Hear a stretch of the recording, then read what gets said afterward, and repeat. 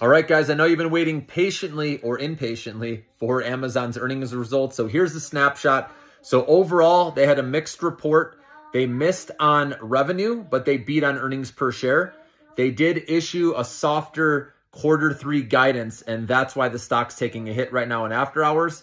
I don't think you need to rush into this stock. If you're buying it for the long haul and you can handle it going down a little bit more, then it's okay to dollar cost average because this company will be a long-term winner.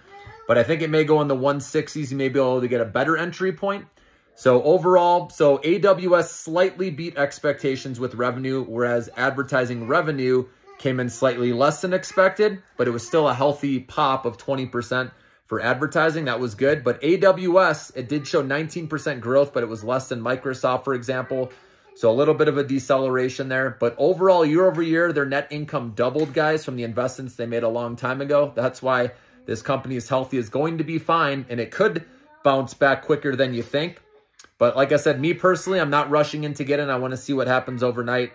Give it a couple days, see if you can catch it in the 160s possibly, and then that would be a better time to add, okay? But also Amazon did say they're seeing competition from Temu as well as Shein, I think that's how you say it, where customers are wanting those lower cost items. And so Amazon, we know, is getting into doing something similar to them, but that may take some investment and some time to show that. But overall, again, this company is going to be a long-term winner, guys. Don't overthink it. But like I said, dollar cost averaging, if you do it now, you just have to be okay with it going a little lower. But I don't think it's going to go down more than 10% from these levels. So again, it's up to you how you want to play it, but I'm going to wait and see if it comes down a little bit more.